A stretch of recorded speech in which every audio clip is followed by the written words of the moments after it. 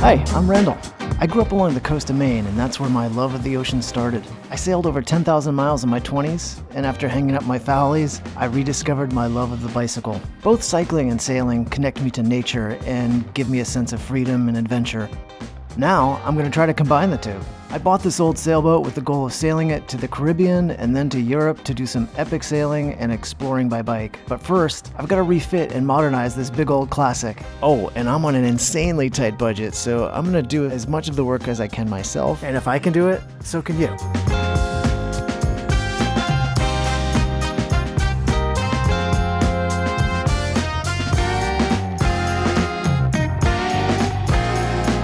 Special shout out and thank you to our newest Patreon supporters. Thanks so much for helping to make this possible.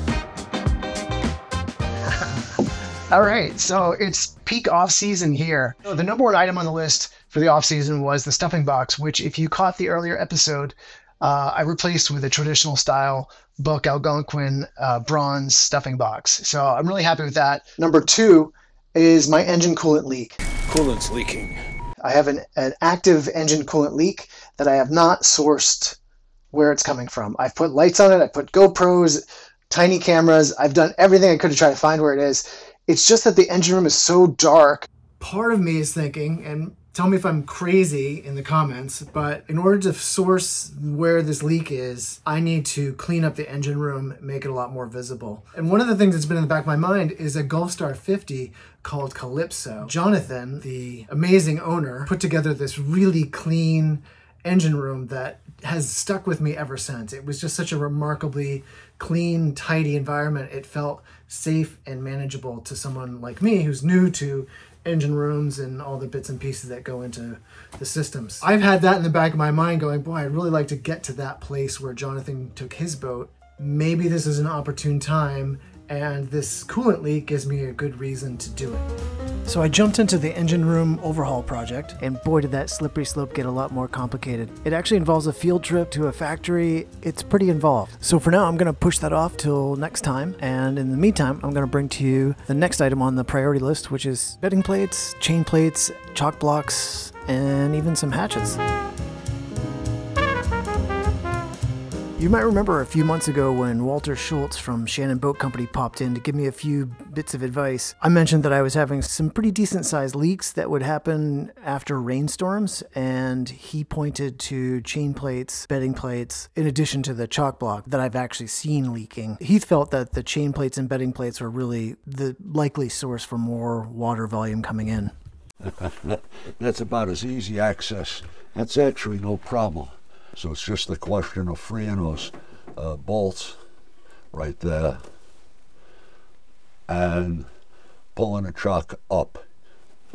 Easier said than done. Right. You have to finesse it with a bar, all right, so you don't want to crack the toe rail as you're coming up. But Christ, it's leaking that much though. The way it is. Would there be something else that would be leaking more? Yeah, that's what I'm thinking, like that chain plate. Yeah. It's hard to believe, you know, and you'll see what I'm talking about when we pop that chock off, that you're getting that much water. It's a pretty slow drip that comes off that nut, and then when I end up in the bilge, I end up with, you know, a gallon or 2 or 3. Over what period of time? Rainstorm. Oh, really? Yeah. That chain plate right there is a big suspect because it's always microscopically moved. It's constant. What's usually the issue there? Is it just the bedding? Yeah. Well, the bedding is dead. Yeah. 50 years. Yeah. Bedding goes south 20 years. That's about the limit with bedding. Well, you see the plate? Yeah. You gotta pop that. Yeah. Clean out all the old junk. Put it down. So clean out the old junk is what we're going to do. We're going to start just jumping right in. I have to say it's really great to have the boat on the hard and feel like I can just kind of take things apart and have at it. I got my special helper, Rue, who you'll see throughout the summer. He's been an enormous help to jump in and keep the momentum going and add in a second pair of hands and some expertise too. We decided to tackle the chock block first because it seemed to have the most archaeology required.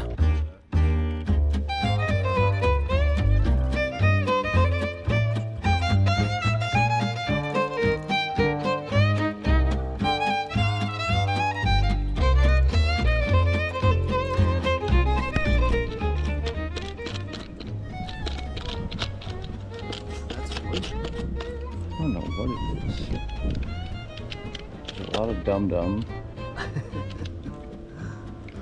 That looks juicy. Yeah.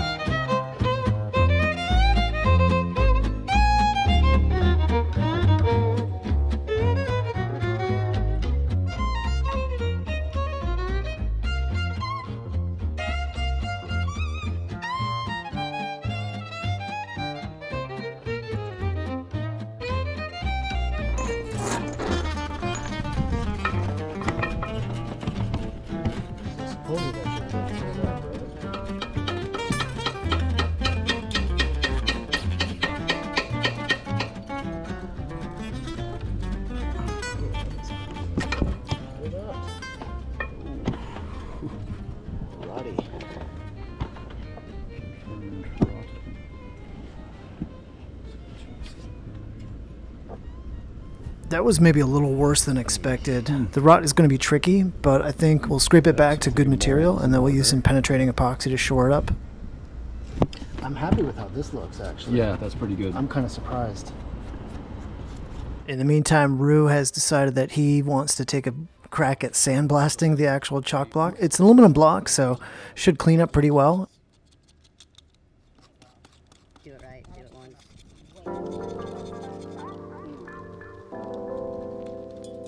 Rue's going to prep the whole area, and then we're going to get some penetrating epoxy cooking. We're going to pour that into the tow rail and really shore up any wood that's suspect. While he's cleaning that up, and then he's going to sandblast the chock block, I'm going to get busy popping off all the bedding plates and then prepping the surface so we can put some penetrating epoxy into the screw holes for the bedding plates. Yeah, you can see the cracking of the bedding on the inside of it. Yeah. And I've got to do that 12 times on this boat. Nothing like getting into the groove. The process is pretty simple. Once you've undone the bedding plate screws, you just put a heat gun on it to soften up the existing bedding. With a little bit of prying force and a little bit of working around the perimeter, you can pop up the bedding plate. I like to use a few sandwich baggies to keep all my parts organized and coordinated to the right chain plate. It's a little OCD, but these things can quickly add up into a big pile of parts. The trickiest bedding plates were the mizzen lower chain plate ones. They're kind of at a curve and they reside on the cabin top, so I had to use this little block to get a little bit of leverage and prying force on them. Not every prying attempt went smoothly. Don't forget, I'm still on a boat, so you know what happens. That is officially a knuckle buster. Oh man, I hit the same mother spot on my little finger, right at the knuckle. Oh my god. Now comes cleanup. So cleanup is straightforward, but it's also times 12, so a couple hours there. Then I can get back to the task of rebedding.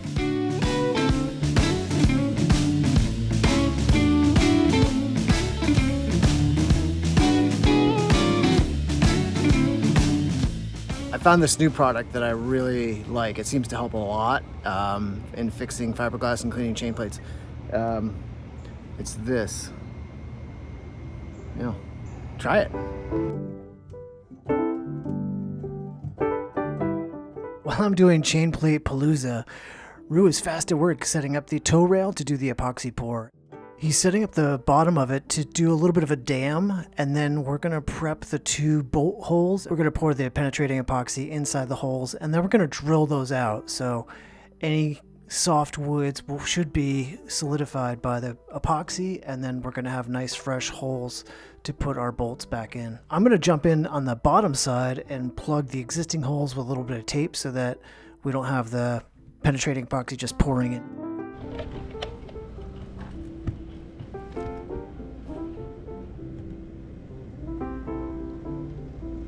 That's good.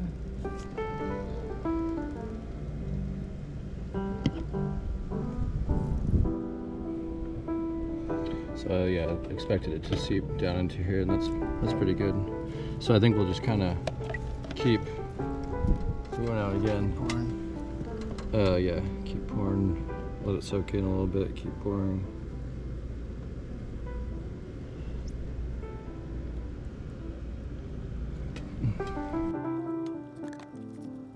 Looks pretty good there. Yeah.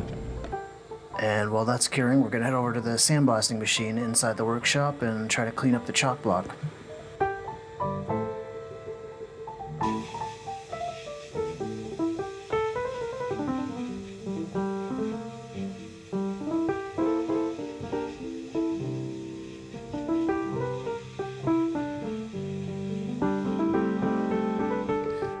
And just like that, we can fast forward with the magic of editing, and you've got your finished aluminum painted chock block. We use the Total Boat aluminum paint, sticks really nicely to that cleaned up surface. And now we're just gonna prep that area for bedding and securing that down to the tow rail.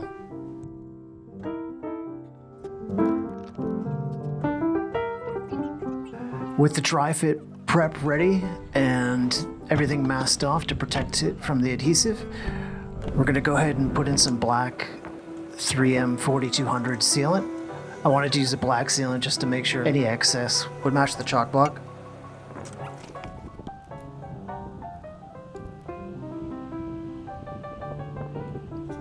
While Rue is doing that, I'm going to jump down below and wipe up the excess that's going to squeeze through the bolt holes, and then some. Since these chock block bolts are through bolted, I just have to put a nut on the bottom side with a washer, cinch them down, and that'll cinch everything up and squeeze that 4200 all around and give it a nice watertight seal. This is one of those two-person jobs that, with Rue up top, he's got a screwdriver holding that bolt in place, which this would be impossible trying to do this as a one-person job.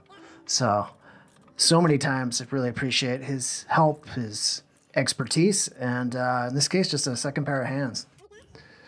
With that all locked down, now I'm just gonna come back with a little bit of eco solvent and wipe off that excess 4200. I'll probably paint this cabinet using some bilge paint, make it nice and white and shiny, like the rest of the bilges that I've paid some attention to.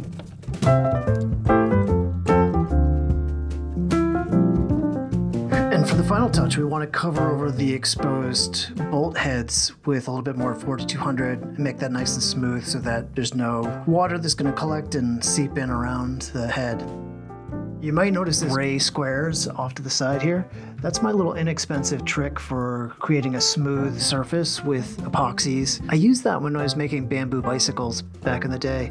It's basically a vinyl shower pan liner, which they sell in giant sheets for pretty cheap. Much like a peel ply is for fiberglass, and it ends up leaving a nice smooth surface because the vinyl won't allow any type of adherence to the sealant.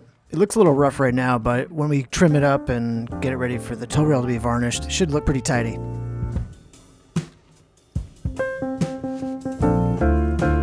And now it's time to get back to my main task, which is the bedding plates. Before I get too far along, I've got to clean up the existing surface and remove any of the legacy bedding compound, which is pretty laborious, but a little bit of beer and some tunes make it go that much faster.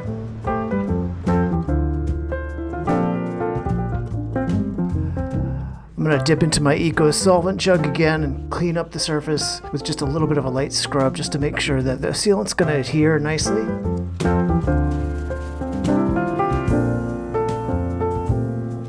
After all that prep, all the cleanup, times 12, I'm finally ready to crack out the Total Boat sealant. So I'm gonna put down a layer right around the chain plate, and then I'm gonna put another layer on the bedding plate. I'm really just gonna overdo it and then worry about the cleanup with the solvent that I have handy.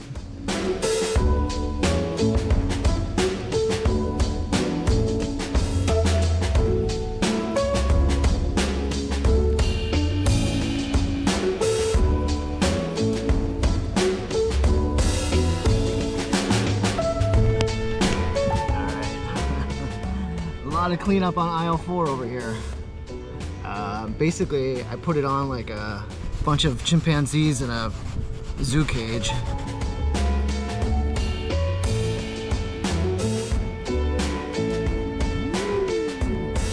Slop cam. I'll get better at this, as with everything else. Yep. Practice makes perfect, so good thing I've got 12 chain plates to practice on.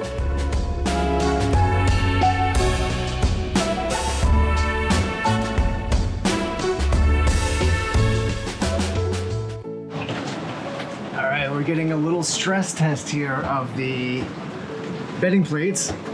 It is really coming down. Pretty dry, and by pretty I mean totally.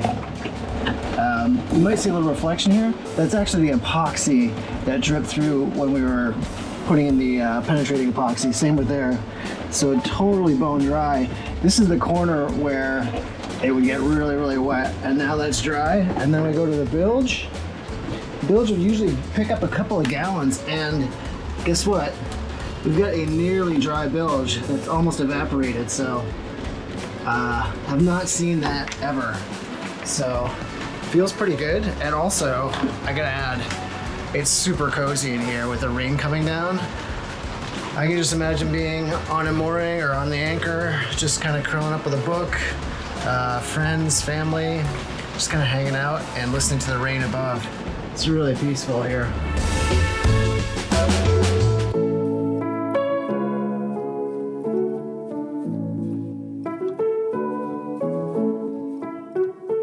With this newfound confidence of bedding and rebedding, I took a look at the forward two hatches on the boat. If the rebedding process is this straightforward, dude, they do leak, and it is a little bit annoying, and it's doing some damage to the varnish and the wood. Maybe I'm just gonna do another might as well since I'm here. It's a double-edged sword because you've got the boat sitting right here and it's nice and stable on the hard, so you might as well just tackle it and jump in and crank it out. But scope creep is real and it can delay launch pretty easily. So jumping right in, I want to remove all the external varnish off the wooden part of the hatches. This is pretty easy and didn't even need a heat gun because Mother Nature had already done her trick in making it mostly gone. One thing to note is the seam where the wood meets the fiberglass is where the water would wick up and under and get up under the varnish. Speaking of Mother Nature,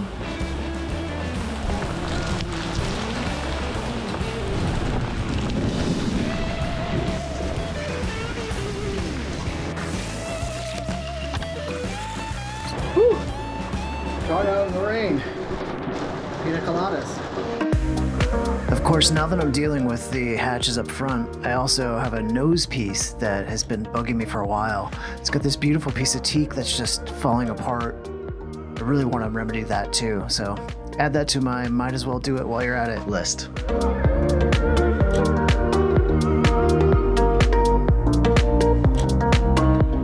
I'm going to add in a little bit of flexible epoxy in the seams between the boards that are separating, and then clamp that down. Total Boat actually came out with a wood-colored flexible epoxy, which would have been perfect for this, but this works pretty great. After going down that rabbit hole, it's time to get back to the hatches. Rue is buzzing right through the hatch screws. That's not even a time lapse, that's his actual speed. It's about 90 degrees today, so we don't actually have to heat the bedding up too much. A few delicate taps with a crowbar and it popped loose. The kid has quite the touch with the crowbar.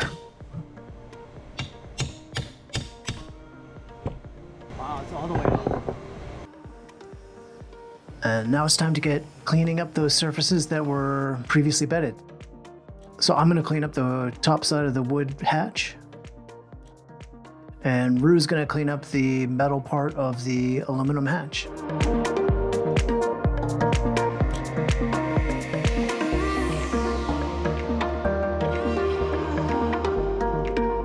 We put penetrating epoxy in every single screw hole. In addition to that, every seam that seemed to be a little bit more open. That way it'd be closed up and sealed up. And then of course, we want to go back and sand over those and smooth it out and prep it for bedding. And since I'm right here, I might as well scrape down and sand and remove all the varnish on the interior teak. I have to say, I was kind of surprised. I don't know why, but the teak cleaned up so beautifully and looks so fresh. You know, this is 50-year-old teak and it's looking brand new to me. Sure, it's got a few little spots where there's some holes and a few cracks, but we've sealed those up pretty nicely. So now comes the fun part of putting the bedding on and putting the hatches down and then screwing them down. We went with the black 3M 4200 again here, mostly because the black with the wood should be fairly seamless. If I put a white sealant there or clear, it's not going to look nearly as good. So this makes it essentially look like a darker shadow right at the seam. A couple of last steps with this is to do a little bit of 4200 over the screw heads. Once we're done covering those up, we're going to go around the edge with a little bit of eco solvent and clean up any kind of messy edges where the sealant has leaked out and might look a little unsightly. And practice makes perfect, so we're going to do this a second time and probably get a little bit better at it the second time. All in all, I think the hatch project took us about 7 hours total. We spread it out over 2 days.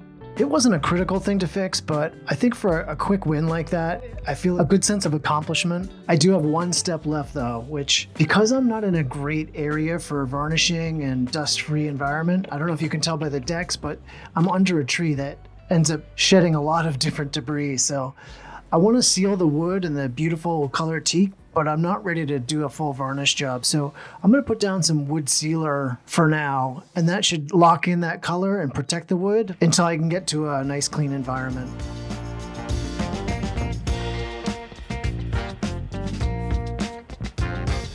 So far so good. Really love that honey warm color. Even though it's just sealer, it makes me excited for the varnish.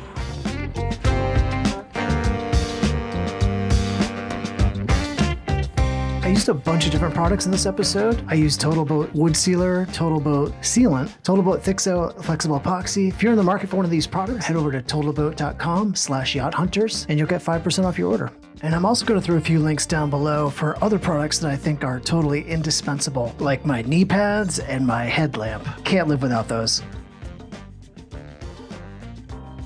And of course, thanks so much to our Patreon supporters. Without your support, this really wouldn't be possible, so I really appreciate it. You guys are the best.